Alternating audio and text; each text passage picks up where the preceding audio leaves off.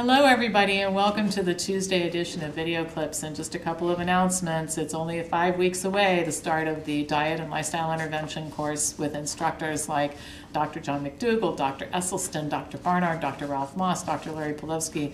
It's an all-star cast, including me, and you get 39 continuing education hours for doctors, nurses, and for dietitians, so you don't want to miss it. And then next week starts our new schedule. I'm so excited about this, where we are posting one workshop almost every single week on the members' website. And the first 2 weeks in May 7th, we're posting a gardening video, how to till and plant and what to plant and where to plant it and what the sun needs to look like and all that kind of stuff. In Gary's backyard, you're going to get to see Gary's backyard garden, which is beautiful, by the way, and you'll learn a lot of cool stuff. And then on the 14th, I've interviewed Howard Jacobson, the guy who co-authored Whole and the Low Carb Fraud with Dr. Campbell. So really fascinating interview. You will enjoy it, and you just go to the members site, log on, and you'll see where these workshops are. And so we'll have a new one almost every week, like I said, and we can use video doing it this way, which is really fun and exciting. So I have two topics to talk about today, both of which we talk about a lot, but there's so much confusion because I know it because I get emails and inquiries every single day, and in my conversations with members, it comes up all the time. So first I want to talk about vitamin D. And it is becoming increasingly clear that in many, if not most cases, low vitamin D levels are the result of illness, not the cause. This is a very important distinction, and it explains why so many intervention studies where patients have been given vitamin D as a supplement didn't really show much result. Now, a new study confirms this idea, and I think it's pretty interesting. 88 patients who visited an emergency room due to acute hyperglycemia, real high sugar levels, were tested for vitamin D levels at the time that they were admitted, and then after their blood glucose levels were normalized between 12 to 18 hours after the first test was done. Serum levels rose from an average of 12.3 at the time of admission to an average of 28.3 after blood glucose levels were normalized. And all of the patients, 100% of them, showed increases in vitamin D levels during that period of time, that 12 to 18 hour window. Now, obviously, they weren't outside in the sun, they weren't given supplements, they were just stabilized in terms of their blood sugar levels. And so had these patients shown up in a doctor's office and had a blood test, they would have been diagnosed with low vitamin D and prescribed supplementation. This goes on every day in doctor's offices all over the United States. And it would have been an inappropriate diagnosis and an inappropriate plan of action because the cause of the low vitamin D levels was the very high sugar levels. Now, what's happened out there, we sometimes want to criticize traditional medical doctors for hanging on to bad ideas, but my gosh, the alternative docs are just as good at it.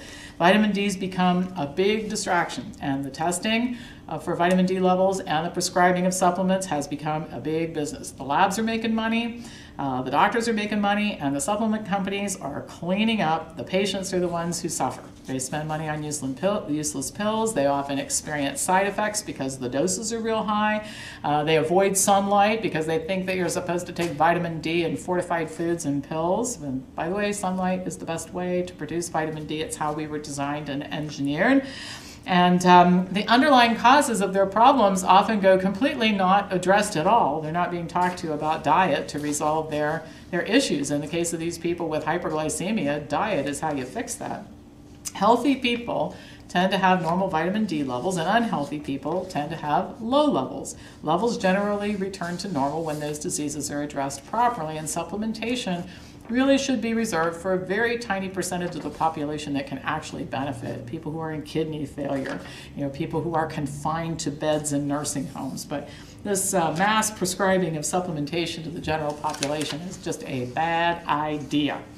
All right, the other topic we talk about all the time anymore is mammography, and the good news is that the growing body of evidence showing that mammography is a bad idea is becoming so huge, and there's so much of it, and new things come out every day, that even traditional medical journals are starting to publish articles and discussions that acknowledge that this is the case. A new review of 50 years of breast cancer screening data in the Journal of the American Medical Association concluded that a woman's decision to have a mammogram, quote, should be individualized based on patients' risk profiles and preferences. Now, this review included 450 articles published between 1960 and 2014. The conclusion was the conclusion that they reached was that the chance of benefiting from mammography was modest, and the risks of being harmed by screening significant. Those are the terms that they used in the article. The researchers encouraged clinicians to, quote, focus on informed screening decisions. An accompanying editorial essentially agreed, and while stating that discussions about screening should include information about a woman's actual risk profile, they acknowledged that, quote, the current ability to estimate individual risk is imprecise, end of quote. They further stated that benefits have been overstated and harms are greater than anticipated, and then this quote, yet that nuanced balance is not easily communicated. Now, it seems to me that this really doesn't have to be so difficult. If you look at the data in this analysis, it says a 40 or 50-year-old woman who has mammograms for 10 years has a 61% risk of a false positive. Additionally, 19% of the cancers, if we want to call them that, are actually, that are diagnosed during that period of time are actually not cancers and represent overtreatment. In other words, mammograms are more likely to hurt you than help you, so don't have one. How's that for some clear communication? Of course, those with a vested interest have a different idea about this. The American College of Radiology and the Society of Breast Imaging, these people make their money on mammography, issued a press release essentially regurgitating the same information they have used to hurt women for decades, that not having mammograms will result in more breast cancer deaths. These groups are counting on the fact that they can scare women into continuing to have mammograms regardless of the evidence. It's worked in the past, but their days may be numbered as more truthful information reaches more consumers through groups like the Wellness Forum. The degree to which the groups are willing to misrepresent research studies in order to perpetuate their lies to women is almost hard to imagine. And in fact, one of the researchers, Dr. Nancy Keating, commented on this, saying, selectively reporting results only from the studies that showed the biggest benefit of mammography doesn't accurately reflect the larger body of research on screening mammography. In other words, these people cherry pick evidence to make their point, and they really don't report the preponderance of the evidence. Both authors of the study encouraged informed decision-making using, quote, decision aids. These are things like pamphlets and videos and internet tools.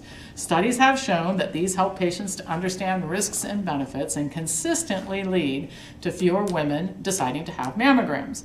The Cochrane collaboration, which has been fighting to get the truth out about mammograms for a very long time, has developed just such a tool to inform women, and it's actually included in Peter Gotchi's book that I covered a couple years ago, Mammography, Truth, Lies, and Controversy. Now, how could any reasonable person disagree with the idea of providing objective information to women about screening? A lot of people do object to using a screening tool like the one that Gotchi includes in his book.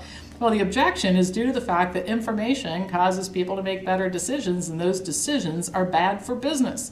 It's up to all of us to talk very, very loudly about all of these types of things until everybody knows the truth. The truth is very bad for business, but it is a whole lot better for human health.